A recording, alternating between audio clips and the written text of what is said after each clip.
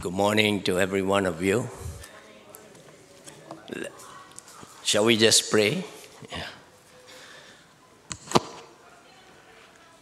Oh, our dear God and gracious Heavenly Father, we just thank you this morning.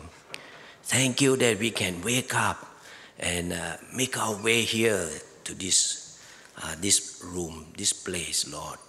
And this place is, even though it may just be a building, yet, Lord, we thank you that your Holy Spirit is abiding with us. And we thank you for this reminder that each time, Lord, when we mention your name, when we are together, Lord, you are right in our midst. We thank you. And today, Lord, we are serving a risen Savior. He's no more in the grave. He's right up in heaven, seated next to the Father, and looking down at us, and not only looking and watching over every child that is yours, Lord. We can truly rest in you, and we can have this great peace, knowing that you watch us over us. You never slumber nor sleep. You never leave us alone. So bless our time, Lord, even as we spend a short time reminding ourselves of your great love before we take this communion. In Jesus' precious name, amen. This morning, before we take the communion, I just want to remind us again of the first Passover story in Exodus chapter 12. A classic model of deliverance from bondage is the story of the Israelites' deliverance from bondage by their Egyptian masters. And I'd like to read just a very short passage from this Exodus chapter 12, which Moses mentioned. Can Will please? It's from Exodus chapter 12, verses 12 to 14. On that same night, I will pass through Egypt and strike down every firstborn, both man and animals. And I will bring judgment on all the gods of Egypt. I am the Lord. The blood will be a sign for you on the houses where you are. And when I see the blood, I will pass over you. No destructive plague will touch you when I strike Egypt. This is a day you are to commemorate. For the generations to come, you shall celebrate it as a festival to the Lord. Before the Israelites were able to come out from Egypt, 10 plagues, each more severe and punishing than before, had to be laid on Egypt before the Pharaoh of the day let the Israelites go. It was the 10th plague that necessitated the killing of a clean, healthy lamb. As on the right day, on that day, the angel of death, the destroyer, passes every household and dwellings in Egypt. As it passes, it looked for a blood-stained covering over its doorposts. When the angel of death saw the blood, it passes over that dwelling, sparing the life of the firstborn who lived in that house. Exodus chapter 12, verse 22. This is the Old Testament's act of God's salvation plan. In this and through this, God taught his people a vital principle. God saves by substitution. He saved these people because animals were sacrificed in their place. As Moses records that night in Egypt, there was not a house where someone was not dead. Exodus chapter 12, verse 30. A son had died, or a lamb had to die. God's people deserved death for their sins, but because they obeyed and trusted in the sacrifice of another substitute, as God had commanded and that God had provided, they were spared and delivered. Every year throughout Old Testament history, God's people looked back to this event and remembered that great truth: God saves by substitution. All those years and all those feasts underline the significance of the moment when, as John the Baptist in the New Testament saw Jesus walking towards him, and he said, "Behold the Lamb of God, behold the Lamb of God, who takes away the sin of the world." John chapter 1, verse 29. Here was someone who was God's provision to save his people from sin, to set his people free, just like the Passover lamb did. Israel's exodus is a foreshadowing of mankind's great exodus. When men or women deserving God's judgment trust in the blood that was shed on their behalf on the cross, they find freedom from sin. Every shackle is broken, just as the Israelites' chains were shed when they were set free from slavery. As we take communion, think of this story. We take the communion because Jesus is our sacrifice. He is the Lamb of God, the Passover Lamb. He is your and He is my substitute. We have no judgment to fear, for it lies behind you, paid and dealt with at the cross.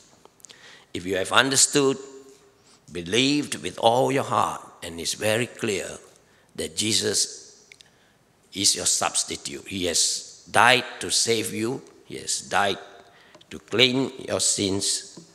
Then join me to take the emblems of the Passover, the bread and the juice.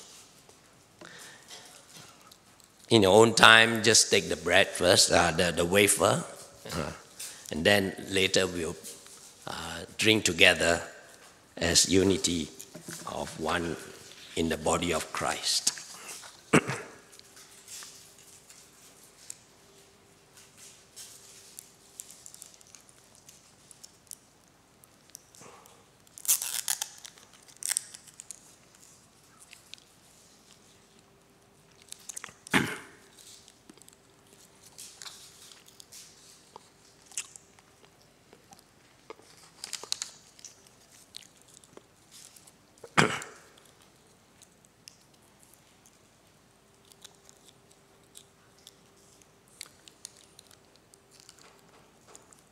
Shall we pray before we take the juice?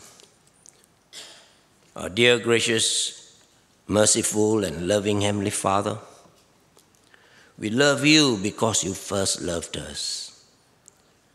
We are totally helpless when it comes to things of your kingdom.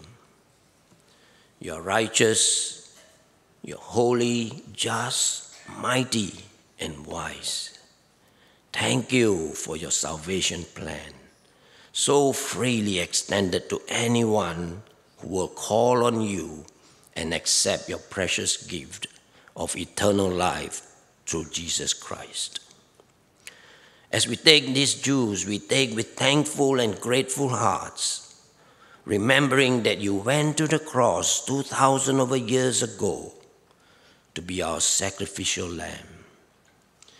Your life-saving blood cleanses our sins and made us right with you.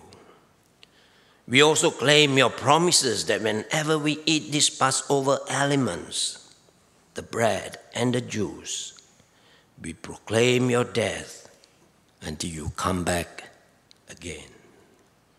We thank you in Jesus' precious name. Amen. Let's drink together.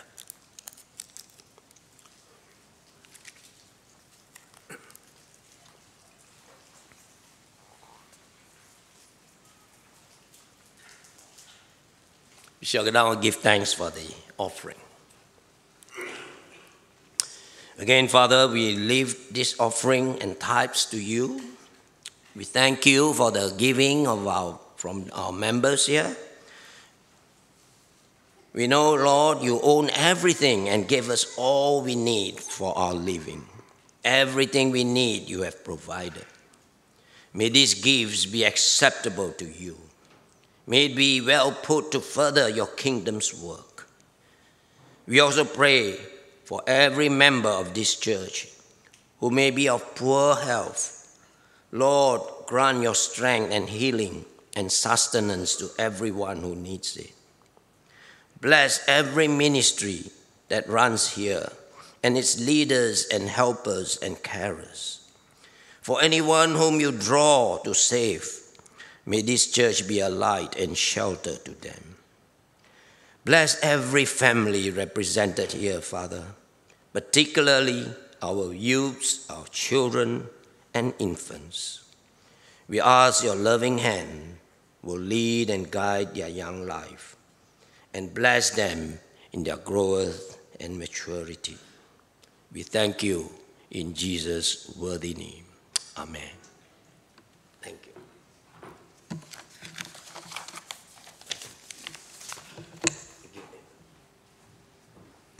Good morning, everybody. Great to see you all here today. A special welcome if it's your first time here today. I just want to bring your attention to the fact that we're at the end of May, which means that this coming Friday, which happens on the first Friday of every month, is our fasting and prayer together, and that's held online. Start fasting from 3:30 in the afternoon and then jump online at 7 o'clock where you can join with other people and pray together in community, and a really exceptional and wonderful time to do that. So look out for an email this week with more details on that. Before we get to our message from Robin this morning, we have a special guest that I just want to welcome up now. It's Andrew Miller from DMI, and he's going to give us an update on all of the happenings from DMI. So please join me and welcome Andrew this morning.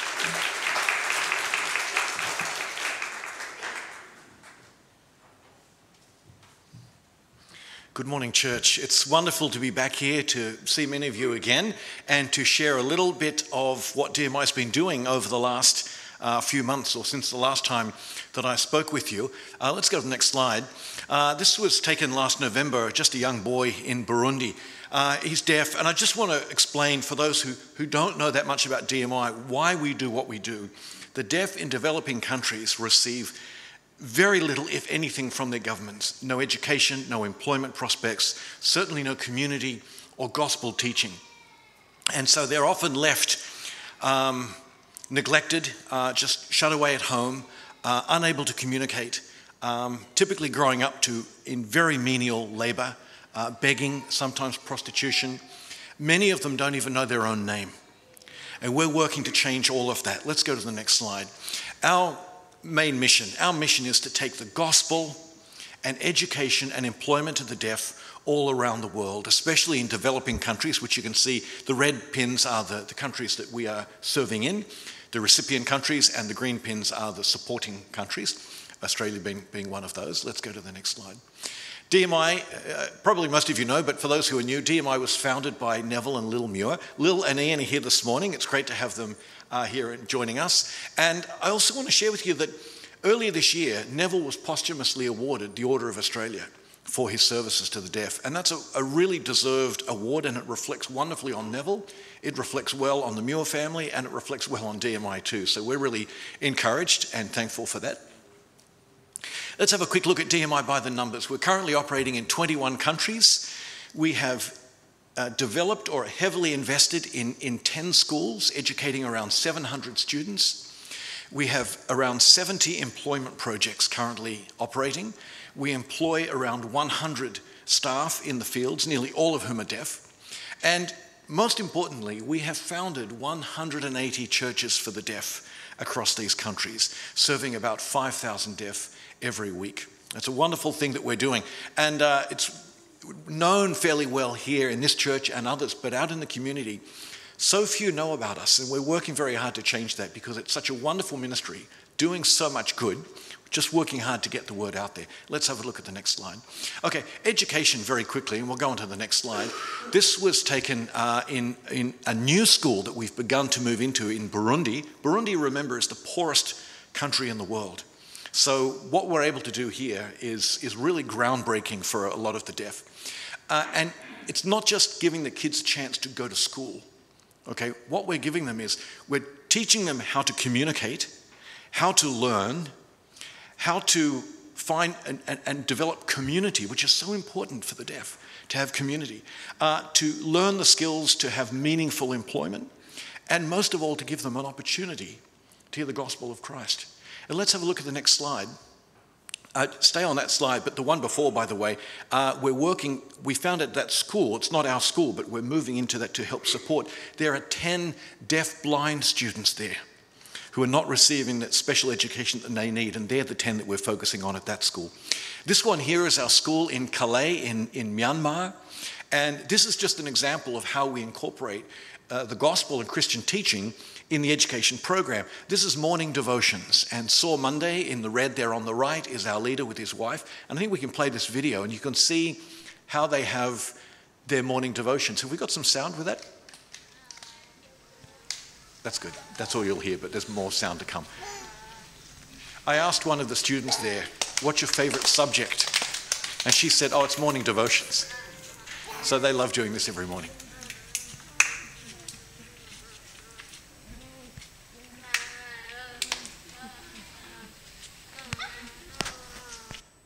Okay, thanks. Let's go to the next one. Okay, let's quickly look at employment. Next slide. We have two means of developing or building employment amongst the deaf in developing countries. One is through a microloan program. The other is through a community grant program. This one here is in Rwanda. Again, we were there last November. And this is a training program for the deaf connected to the church or the deaf community in Kigali. And each of them are getting together to learn. This is an outside professional employment educator teaching the deaf how to choose a business, how to run a business, how to make it sustainable. And they've just started these just in the last couple of months. And they're really interesting. Some of them are developing farming businesses. Some are setting up little shops. They're fairly typical. But others are, one's setting up a popcorn stall, one's setting up a billiard parlour. And that guy with the billiard parlour, he started running. It's already making a profit. And this month, he donated $2 back to DMI. Just to say thank you for that. So lots going on there in the microloan program. Let's go to the next slide. Here's another one. Again, in Burundi, we have a number, about 10 or 12 different sewing workshops for the deaf, mainly the deaf ladies, who would otherwise never have employment. And these ladies are not only providing, getting an income for themselves, but they're also feeding their income back towards the community. Earlier this year, the ladies from these combined sewing workshops got together and they paid $300 back into the deaf community. Now in Burundi, that's a lot of money. So they're not just earning money for themselves, they're really supporting the whole deaf community. It's wonderful to see this self-sustainability coming into the programs. Let's go to the next one. This is Matthias, who co-leads DMI with me. Matthias is deaf and based in Oslo, Norway. And we were inspecting fields, 5 fields that we just rented in Burundi as part of the community grant program. The community grant program looks to serve 4 purposes. The first is to meet an immediate need. It might be to feed a community, to clothe a community, to transport a community, something like that. It's to educate the deaf who are involved in the program. It's to employ the deaf who are involved in the program, and it's to bring an income into the community. And those fields are going really well. Let's have a look at the next slide, because you can see in April, we began to harvest the fields, and the harvest was better than we expected, so we actually had to very hastily build that storage shed as well to keep all the harvest in. So that's in Burundi. Let's go to the next one. And let's talk about the gospel. Next slide, please, because this is really at the heart of what we're doing here, and this is unique amongst Deaf Youth Ministry. We are training the deaf to take the gospel to the deaf. It's not hearing people doing it. We train the deaf to take the gospel to the deaf. This is in Kampala, our church, the Makareta Church in Kampala, Uganda, and the deaf are hearing the gospel often for the first time in their own native sign language. Sign languages are different all over the world, every country, and each regions have different sign languages. So they're hearing the gospel often for the first time in their own sign language. Next one, please. This means that we baptize a lot of people. In the last 3 months, we would have baptized about 30 new deaf believers. Let's keep going. Not only that, we see them through not just into salvation, but maturing in faith through a number of Bible studies, discipleship programs. We've started to develop what we call the Father Heart programs, from a European program, for the deaf to understand the Father's love for them and what that means and how that impacts their life. Thanks. I want to finish by sharing you Sylvia's story, because Sylvia's story is extraordinary. It's at the same time common in the world, in DMI's world. And it illustrates very much the work that we're doing. Now, Sylvia I met her in Kampala. She was born deaf. She was orphaned at the age of 3. She was taken in by her grandmother, who was an alcoholic, and beat her every night. Sylvia used to hide out on the streets until late at night when she thought her grandmother was asleep and it would be safe to come home. Sometimes it was, sometimes it wasn't.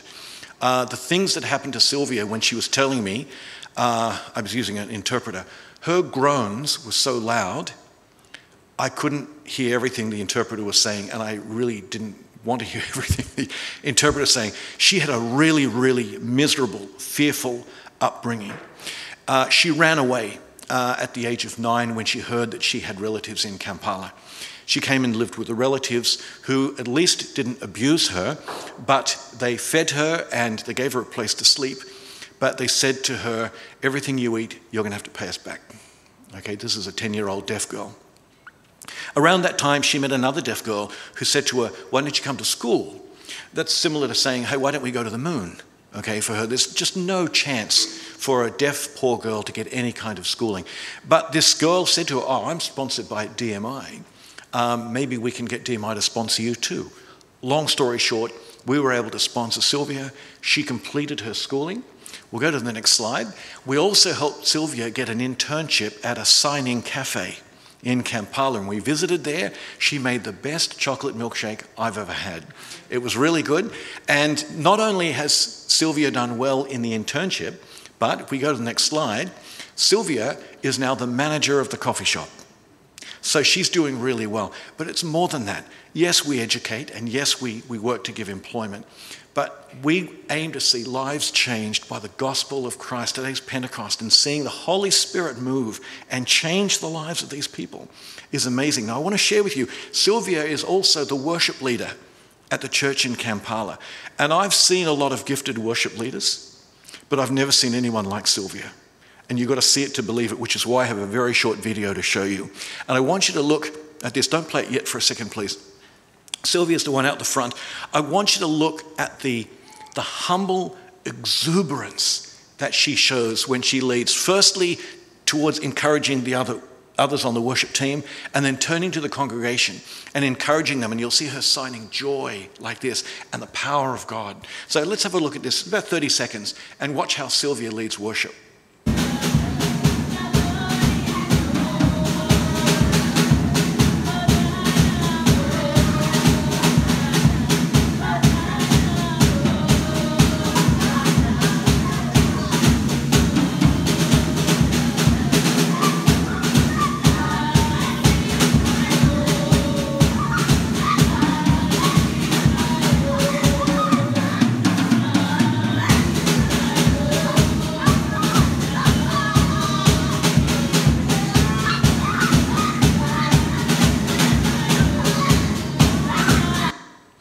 That is a young girl who was a young girl whose life was characterized by fear, despair, and hopelessness. And you can see now her life is rich. She's educated, she has a job, and she is filled with the Holy Spirit to lead worship like that. And that demonstrates, there are lots of stories that I could share with you similar to that.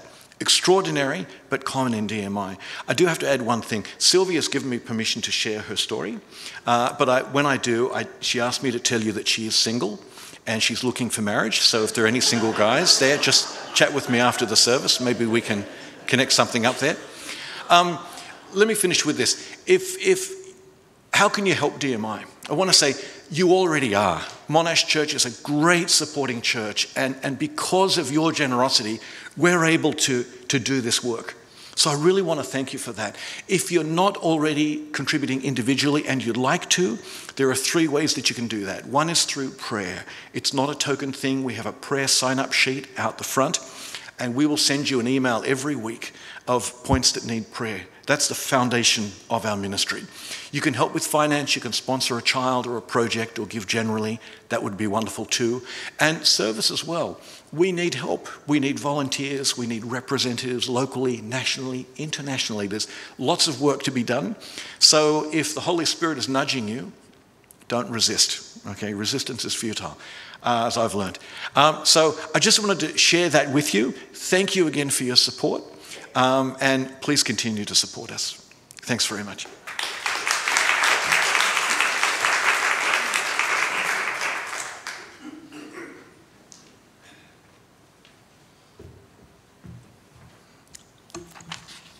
Good morning, church. Today's reading is taken from Hebrews chapter 12, verses 1 to 2. Therefore, since we are surrounded by such a great crowd of witnesses, let us throw off everything that hinders and the sin that so easily entangles, and let us run with perseverance the race marked out for us. Let us fix our eyes on Jesus, the author and perfecter of our faith, who for the joy set before him endured the cross, scorning its shame, and sat down at the right hand of the throne of God. May God bless the reading of his word.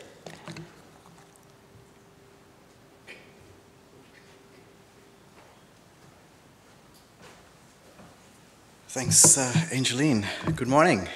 It's great to be here to share with you again. And thanks, Andrew, for sharing with us in terms of what God's doing through DMI. And it's a real privilege for us to be able to partner with DMI. When it comes to mission, it's often said that there's 3 categories of people in churches: zealous senders, zealous goers, and the disobedient. So it's great for us to partner with DMI and have a part in the harvest that is being reaped. Today we conclude our teaching series Onward, where we have been learning what it means to follow Jesus as his disciples. For not all who follow Jesus are his disciples, and not all who claim to be his disciples are his true disciples. We have learned that being a true disciple of Christ requires us to pursue God above all else, to pursue holiness, obedience, and our calling at all cost.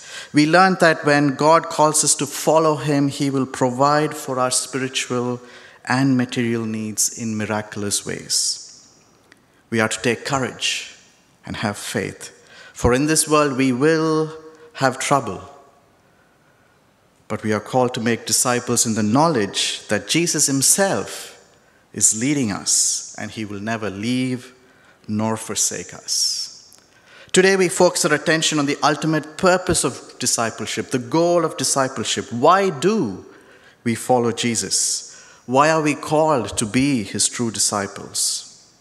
That goal, the ultimate purpose of discipleship, is Christ himself, on whom we are called to fix our gaze so that we might be found to be disciples who become more like Christ.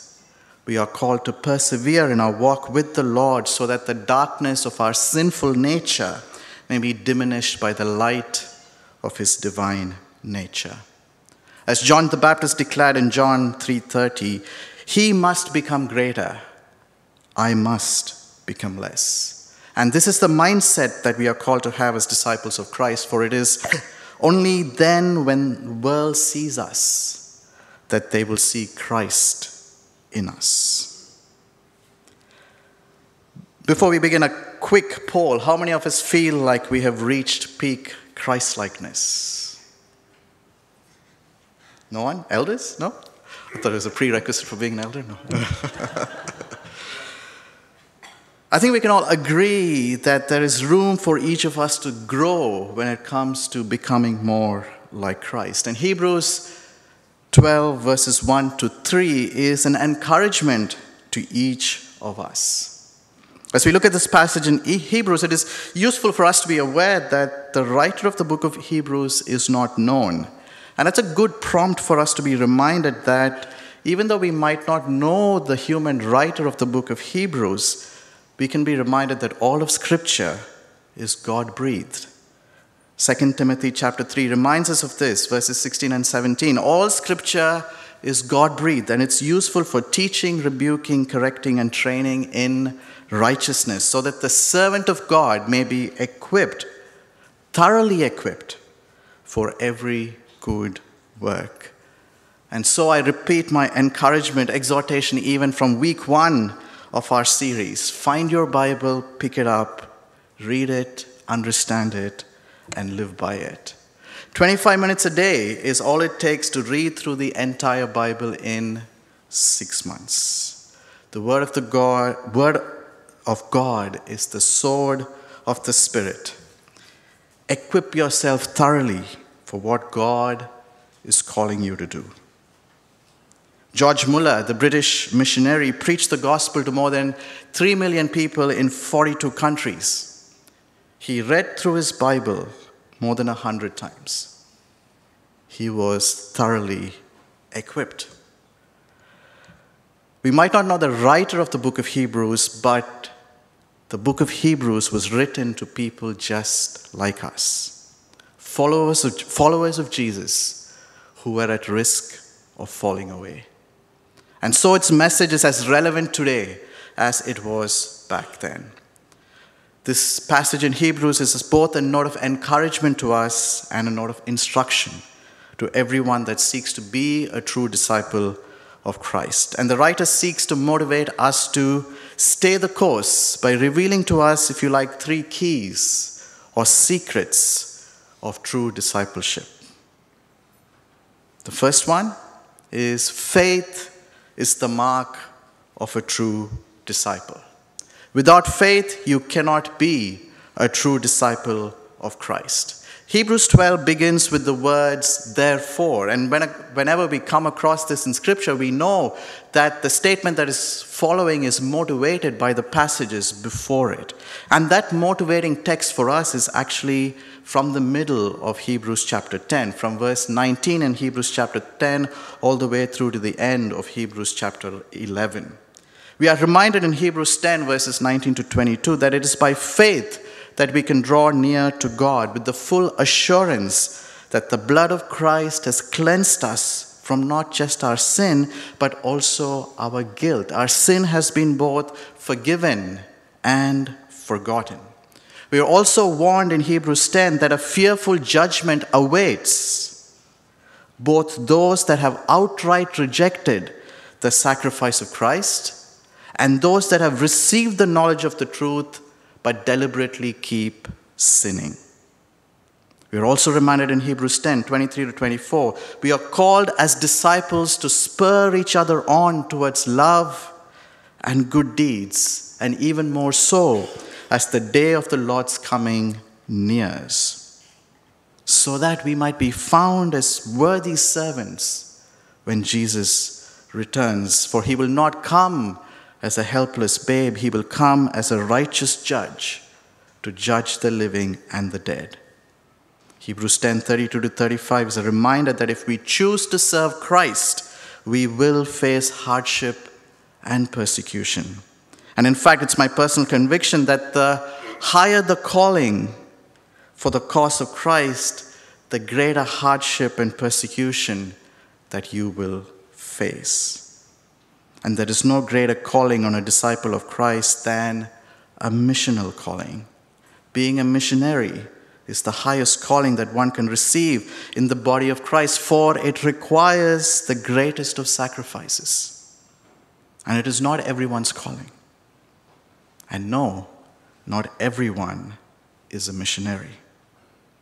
For the work of missions is the back-breaking, groundbreaking work of taking the gospel to the unreached peoples of the world that have no Christians living among them, or a church among them that is strong enough to reach them with the gospel. It is not an easy task. Hebrews 10 calls us to persevere in our times of hardship and persecution with the assurance of the Lord's return and the promise of glory. And all of this is summed up, if you like, in our definition of faith in Hebrews chapter 11, verse 1. Now, faith is confidence in what we hope for and assurance about what we do not see. Faith is confidence in the finished work of Christ and assurance that he will return. And it is these two markers of our faith that are to motivate us in our walk. It is these two markers that motivate us to run our race victoriously, for we draw our confidence from the cross, the finished work of Christ, who is our living hope, and we draw our assurance from the certainty of Christ's return. Therefore, since we are surrounded by such a great cloud of witnesses, let us throw off everything that hinders and the sin that so easily entangles, and let us run with perseverance the race that is marked out for us. Who is this great cloud of witnesses? Hebrews chapter 11 gives us that list. We come across in Hebrews chapter 11 a list of both Old Testament and New Testament heroes, if you like, that all had one thing in common: faith. Their lives were marked by acts of obedience, righteousness, courage, and justice that was made possible by their deep confidence in God and his promises. Because of their faith, we are told they pleased God and became heirs of righteousness. An intimidating list may be: Abel, Enoch, Noah, Abraham, Isaac, Jacob, Joseph, Moses, Rahab, Gideon, Barak, Samson, Jephthah, David, Samuel. And then there is Daniel, whose faith shut the mouths of lions. Shadrach, Meshach, and Abednego, whose faith quenched the fiery flames. And then there were the others. Stephen, who was stoned for the cause of Christ. The apostle Simon, who was sawn in two for his faith. The apostle Paul, who was imprisoned and chained. Their faith remained steadfast. Rather than intimidate us, these heroes of the faith have shown us what is possible and should motivate us. This is the great cloud of witnesses that is not looking over us to judge us, but is looking over us to cheer us on, to tell us we did it, and so can you. They may not have all been perfect, but their faith in God was unwavering. So by faith, we are called to run the race marked out for us, motivated by our confidence in the sacrifice of Christ and the assurance of his return, and encouraged by the saints that have gone before us. And we are called to run, not stroll, walk, or jog even. No, run, implying purpose, intent, focus, energy, passion, excitement, gumption. Run why? Because the day of the Lord's coming is near. And it is his desire that none should perish. Run how? By doing three things. We are called to run our race with 1, perseverance, 2, by removing any hindrance, and 3, by not being entangled in sin. As we were reminded at the start of our series, true discipleship requires us to pursue God above all else. It also requires us to pursue holiness without any compromise. Anything that hinders our wholehearted pursuit of God and His cause needs to be removed from our lives. We are to pursue holiness, seeking to live by God's standards and His word, rather than be driven by our own selfish desires and will. And sometimes we try to convince ourselves that we can get as close to the line as possible and we'll be okay as long as we don't cross the line. The line here being something that we know is not pleasing to God. Perhaps it is that TV show or movie that is all the craze, or that outfit that is in fashion, or perhaps that crude joke that will endear us to our work colleagues. Discipleship is not about seeing how close as possible to that line we can get without crossing it. And we are reminded of the folly of such thinking in Proverbs chapter 6, 27 to 28. Can a man scoop fire into his lap without his clothes being burned? Can a man walk on hot coals without his feet being scorched? No, it's not about seeing how close to the line we can get. No, it's instead about fleeing from sin and pursuing righteousness, as the Apostle Paul charged young Timothy. 2 Timothy 2:22, a verse, a reference very easy to remember with all the twos in them. Flee the evil desires of youth and pursue righteousness, faith, love, and peace, along with those who call on the Lord out of a pure heart. Flee. Take flight. Head in the opposite direction, for you are to flee from evil to pursue righteousness. Our discipleship is not an intellectual exercise, though. It is something that we are called to live out. And this side of heaven, there will be times when we will face temptation, trials, and tribulations even. We will be tested. There will be trouble. And therefore, perseverance is required if we are to finish our race victoriously. When we think of perseverance, we sometimes tend to equate it with practice. But Scripture tells us that when it comes to discipleship, it is not practice that produces perseverance. Rather, it is the testing of our faith that produces perseverance. James chapter 1, verses 2 to 4. Consider it pure joy, my brothers and sisters, whenever you face trials of many kinds, because you know that the testing of your faith produces perseverance. Let perseverance finish its work so that you may be mature and complete, not lacking anything. And we can be sure of this: if we faithfully run the race that is marked out for us, then our faith will be tested. And when we are tested, we are called to consider it pure joy. Does not seem very logical. But why are we called to consider it pure joy? Because the testing of our faith produces perseverance, which is what will enable us to run our race, to finish our race victoriously.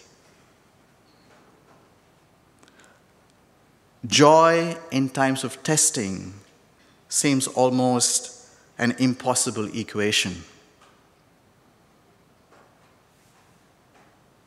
But it's possible because joy is the product of faith. Our happiness is dictated by our happenings. It's dictated by our circumstances. But joy is the unexplainable supernatural fruit of the Spirit that is born of faith and is not dependent on our circumstances. It stems from the confidence and assurance that we have in Christ. When talking about faith, it is also important to understand what faith is not. And one thing faith is not is taking a risk. Well-meaning churches and preachers make statements like, faith is spelled, I think you know where I'm going, R-I-S-K. Well, I call bunkum on that.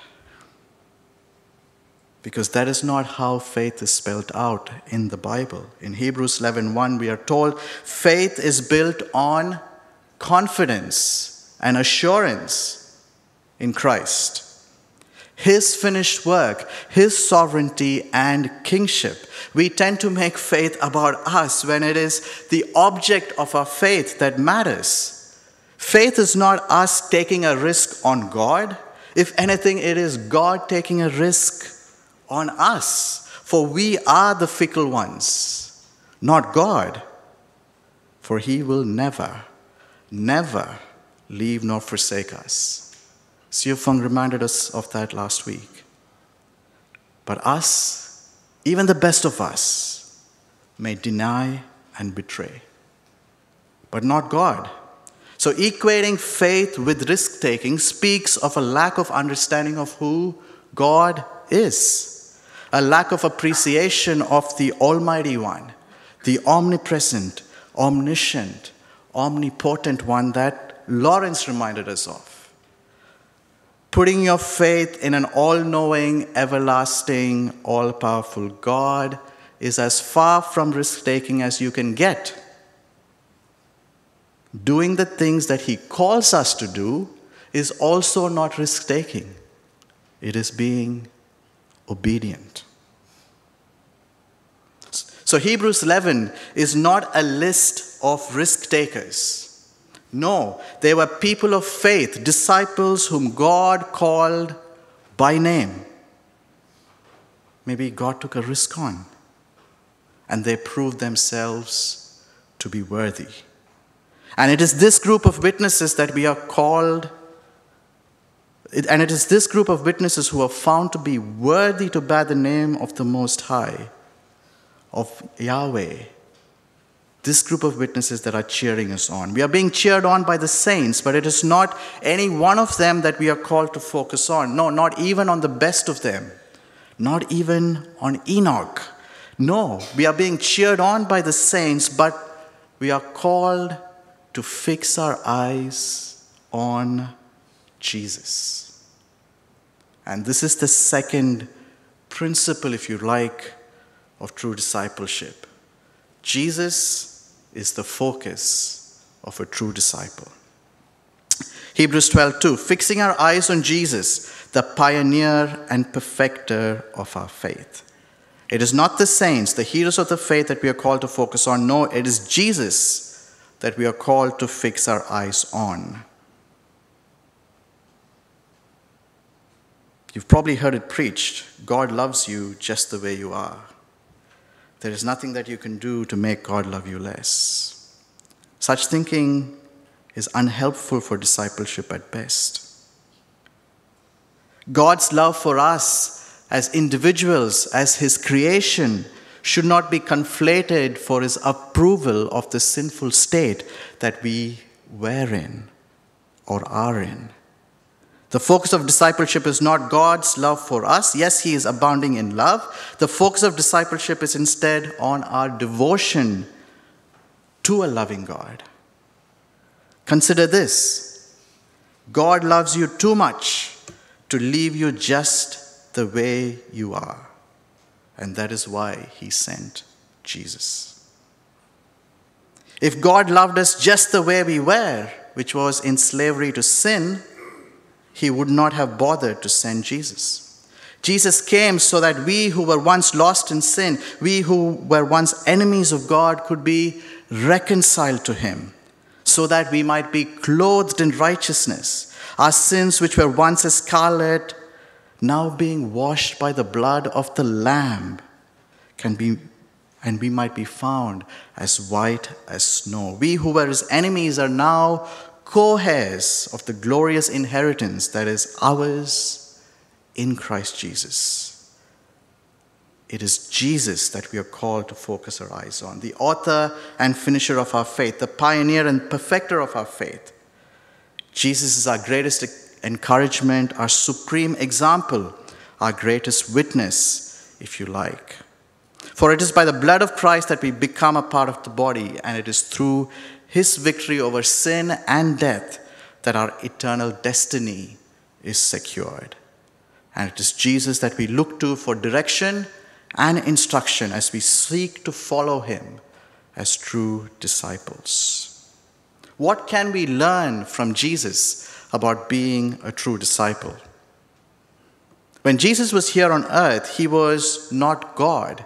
He was fully man. But yet we are told he was without sin. Hebrews 4 verses 14 to 16. Therefore, since we have a great high priest who ascended into heaven, Jesus the Son of God, let us hold firmly to the faith we profess. For we do not have a high priest who is unable to empathize with our weaknesses, but we have one who has been tempted in every way, just as we are, yet he did not sin. Jesus was tempted in every way, just as we are, yet he did not sin. How did he do it? One thing that we can be certain of is that Jesus did not do it through his humanness, in his own human strength. He did it through his communion with God and through the enabling of the Holy Spirit. Jesus, all through his time on earth, demonstrated a holy determination for regular communion with God. Above all else, Jesus valued time alone with God. The 17th century philosopher who was a Christian, Blaise Pascal, said this: all of humanity's problems stem from man's inability to sit quietly in a room alone. Solitude is a spiritual discipline. All through the Gospels, we see a rhythm to Jesus' spiritual discipline and his ministry. Times of prayer and solitude, times of communion alone with his Father, times of fasting followed by times of ministry, of teaching, healing, and restoration. If you read the Gospels, it's impossible to miss this rhythm. We can also observe the pivotal role of Scripture in the life of Jesus. Jesus did not have a personal copy of the Bible like we do. He heard and learned what was read aloud in the synagogues. But one thing we can be sure of, Jesus was utterly captivated by God's word, and he did not hesitate to use its power to resist the evil one. Does the rhythm of your life, my life, include times for communion with God? Does it include times of solitude where it is just God and you? Does it include time for reading, meditating, and dwelling in his word? If it does not, why not? Fix your eyes on Jesus. He has showed us the way, but it's up to us if we will follow. To not follow is to our own peril.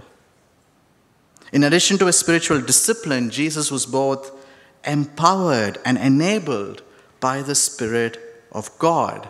And this was both foretold in the Old Testament in Isaiah 42 and was fulfilled in the New Testament in Matthew chapter 3. And in Acts chapter 10, you can see read about the Apostle Peter testifying to this in the home of Cornelius. Acts chapter 10, verse 38. How God anointed Jesus of Nazareth with the Holy Spirit and power. How he went about doing good and healing all who were under the power of the devil, because God was with him. Jesus was anointed with the Holy Spirit, and through the power of the Holy Spirit, he went about doing good. Communion with God in prayer and solitude, being equipped by the Word of God, being empowered by the Spirit of God is what allowed Jesus to be tempted in every way but still be without sin. It is what allowed him to do the Father's will, to fulfill his divine purpose. And the writer to the Hebrews is beseeching us to follow Christ's example here. Look at Jesus. The same Spirit that was with Jesus is with each of us and in each of us today who follow Jesus. When Jesus ascended into heaven, he did not leave us as orphans. No, the Spirit of Christ is a deposit in every believer to teach and to guide us into every good thing so that Christ may be glorified. I've had the privilege of being a part of this church for more than 20 years, 23 years. And one thing that I think we do well as a church is making everyone feel welcome. If you're a visitor here this morning or someone who's been attending our church for a few weeks, I hope you have felt welcome here. But one of the things over the years that as a church I feel that we have struggled with is welcoming the Holy Spirit. We have not always been fully open. We want some of the Spirit, but maybe not all of the Spirit. And why do I say that? Because we use terms like, but we are not Pentecostal, or we don't want to become too charismatic when it comes to the Holy Spirit. We want perhaps a dose of the gift of healing, perhaps a little bit of words of wisdom, a sprinkling of words of knowledge. But the prophetic and speaking in tongues, maybe not. Healing and miracles, we'll take them when we've exhausted all other options. Unless we learn to fully embrace the Spirit of God, and as the Apostle Paul said, unless we eagerly desire the spiritual gifts that God has graciously provisioned for us, we cannot and will not achieve the things of eternal consequence that God wants us to achieve. The only legacy we may leave behind will be our imprints on the pews of the church. Hebrews 12:3, consider him. Consider Jesus. When you're faced with temptation, trials, hardships, persecution, tribulation, consider Jesus. For there is nothing that you or I will be asked to endure for the sake and cause of Christ that is greater than what Christ has endured himself. So consider Jesus. Look to his example so that you will not grow weary and lose heart. Don't give up. Finish the race. Win the prize. Yes, this is a battle that we are in, not just against flesh and blood, but against the powers of darkness. So equip yourself and persevere until the very end. For victory is certain, but I must stay the course. In the army, the most shameful thing that a soldier can do is to give up and desert his comrades. If we do not fix our eyes on Jesus, we will give up. We will become weary and lose heart. The King James Version puts it this way, consider him, lest ye be wearied and faint in your minds. Be of strong mind. And the most amazing thing about following Jesus as his true disciple is that victory is certain and a reward is in store. And this is the third secret, if you like, of discipleship. Joy is the crown of a true disciple. Don't give up. Consider Jesus, for a crown of joy awaits you. Hebrews 12:2, for the joy set before him, he endured the cross, scorning its shame, and sat down at the right hand of the throne of God. Following Jesus as his true disciples, seeking to fulfill the divine purpose with which each of us have been called, spurring each other on as we seek to be salt and light, Yes, there will be challenges. There will be opposition. But one thing is certain. If we fix our eyes on Jesus, we will not be overwhelmed. And nothing can overcome us. We are called to take up our cross in the knowledge that victory has already been won. We are called to run our race without giving up because victory is assured. Jesus endured the cross, scorning its shame for the joy set before him. And what was that joy? It wasn't his you. It wasn't his me. Eternity in God's presence with you and me. It was for this joy that he left his rightful place in heaven, humbling himself to a cruel death on a cross, to be struck, beaten, and spat on. It was for the joy of you and me that he was led like a lamb to the slaughter, for the joy of eternal communion with you and me in the presence of our Heavenly Father. What is your joy? I think it's a critical question for us to consider as it goes to the heart of being a disciple of Christ. What is your joy? Is it to see another come into the kingdom of God? Is it to see the unreached peoples of the world reached? Is it to see the sinner saved? If your answer is yes, and I truly hope that it is, then the question for you to consider also is, what is the cost you're willing to pay? What sacrifice are you willing to make?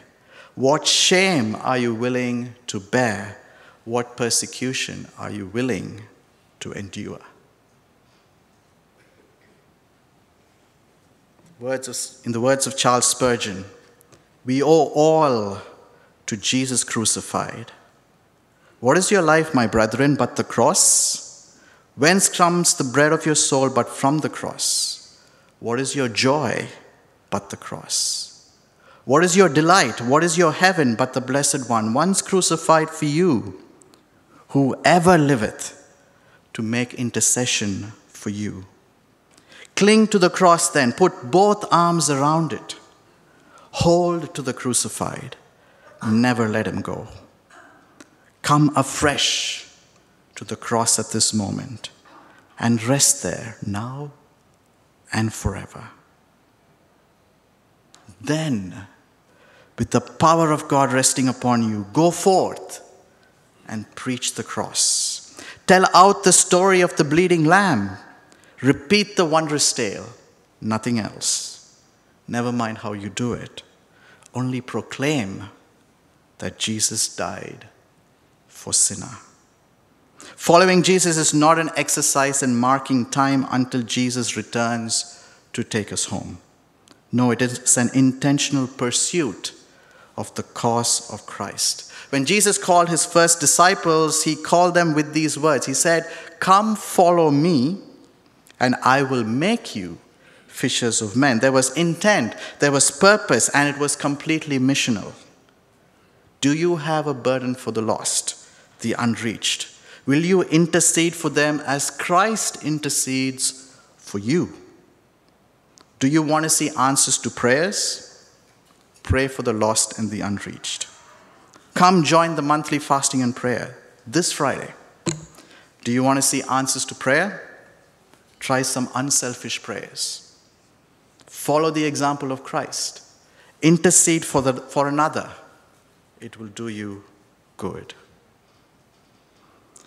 As we finish, if we remain faithful, if we run our race with perseverance, not in our own strength, but through the power of the resurrected Christ in us, a crown of joy awaits us. When your race is over, do you want to receive your crown? Do you want to hear the words, "Well done, good and faithful servant"? Then be willing to sacrifice all to win another for Christ, to rescue another from the gates of hell. 1 Thessalonians 2:19. For what is our hope, our joy, or crown of rejoicing? Is it not even you in the presence of our Lord Jesus Christ at his coming? This is the soul winner's crown, sharing your faith, praying for someone to encounter Christ, being burdened for the lost, leading someone to Christ, sending out evangelists and missionaries, supporting those that are in the mission field. All your labor and sacrifice for others to know Christ will not go in vain. It will be credited to you as a crown of rejoicing. Over the last 5 weeks, we've covered a lot of territory in our series. It is my prayer and hope that even as Siafang, Aaron, and I have shared with you that God has spoken to you through us and perhaps even in spite of us. Let us fix our eyes on Jesus. Let us run the race marked out for us with perseverance. Let us not grow weary and lose heart, for victory is certain and a crown of rejoicing awaits. As we conclude our series, it is my earnest desire for each one of us that one day the words of Job chapter 1 would be true of each one of us. Job 1:8. Then the Lord said to Satan, have you considered my servant Job? There is no one on earth like him. He is blameless and upright, a man who fears God and shuns evil.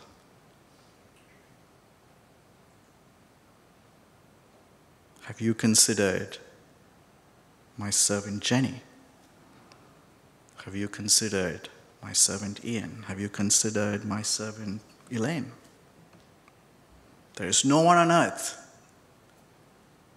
like them. They are blameless and upright. A man, a woman who fears God and shuns evil. Let's pray.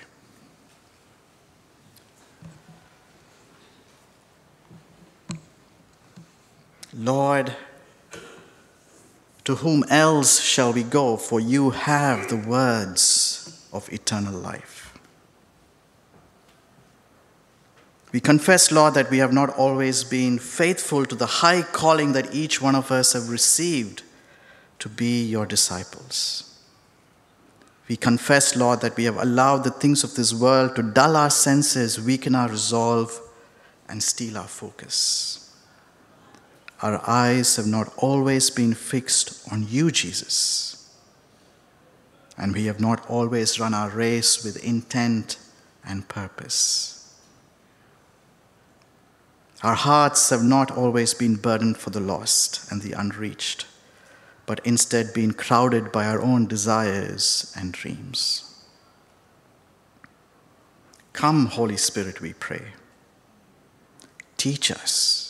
Renew us, transform us, break us, mold us, and make us to be more like our Savior and our Lord, so that he may increase and we may decrease. Equip us, we pray, for every good work, so when our race is complete, our lips can repeat, yet not I, but through Christ in me. In Jesus' name we pray. Amen.